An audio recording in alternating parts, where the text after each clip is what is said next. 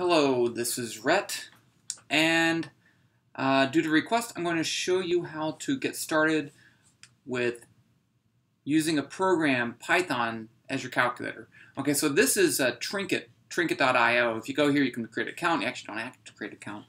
And if I go up to here and just click on New Trinket, I want a GlowScript. You could do Python if you wanted to, but GlowScript's going to have some things in there like vectors. It's going to make it easier for you.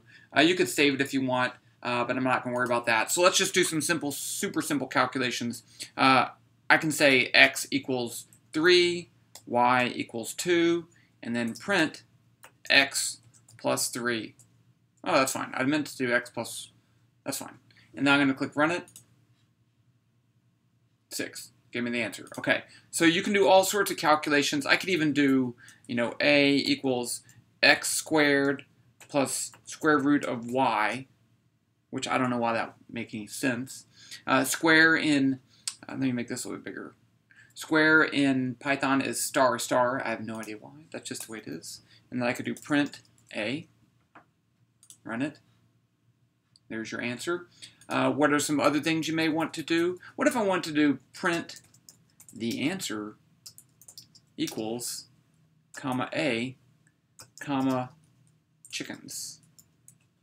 So this will make a compound print statement. You don't need it, but it's sometimes fun.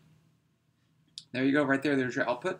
Okay. The nice thing, I can change this to 2.554 and then rerun it, and it's the new answer. Okay, so let's do sine and cosine. So let's say theta equals 30.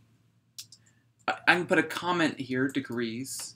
This, if I put the, as my kids say, hashtag sign, everything after that's ignored by the computer. You can put that in the end of a line, or even this is another comment, and it ignores that. And then I can say print theta degrees. It doesn't do anything with units. You got to do that yourself. Okay. Now let's do the, let's say temp equals x times cosine of theta. But that's not going to work because the default function uses radians. So I'm going to say times pi, which is a built-in number, divided by 180, print temp. There you go. Okay. One last thing, a equals vector, 1, 2, 3. B equals vector.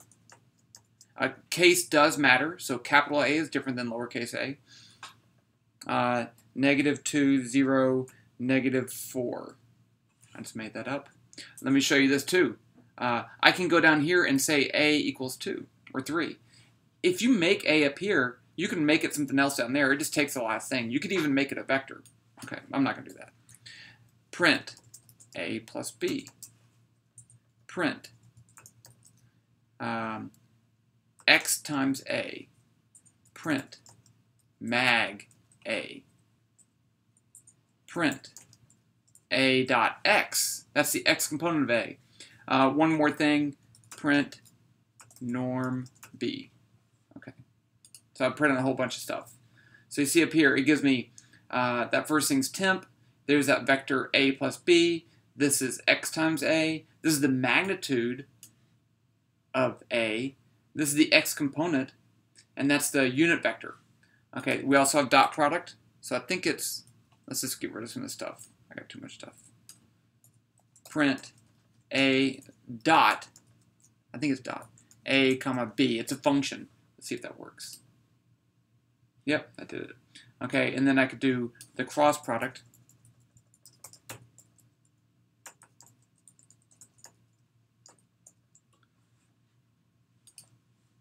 There. So you can do all these things and more, but this is just using it as a calculator. And the nice thing is you can declare your variables and then write the equation down here instead of just using it as, a plain, what I would say, a dumb calculator.